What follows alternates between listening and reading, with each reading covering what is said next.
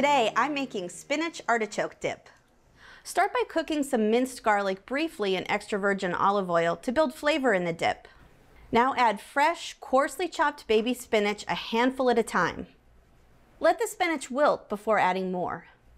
Cook until all the spinach is wilted and the liquid has evaporated.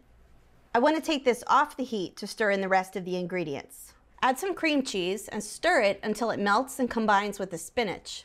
Now for some more flavor, add some sweet, nutty, shredded Gouda, some grated Parmesan, mayonnaise, pepper, cayenne, and we're using drained marinated artichokes for a bright, fresh punch of flavor. Now transfer the dip to a 2-quart baking dish and use a spatula to smooth out the top. Bake the dip in a 400-degree oven until it's spotty golden brown and bubbling around the edges. It's molten hot, so let the dip cool and set before serving. Now go ahead and dive into this cheesy, creamy, melty spinach artichoke dip.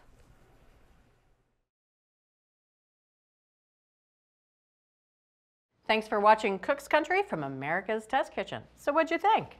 Leave a comment and let us know which recipes you're excited to make, or just say hi. Now you can find links to today's recipes and reviews in the video description. And don't forget to subscribe to our channel. See you later.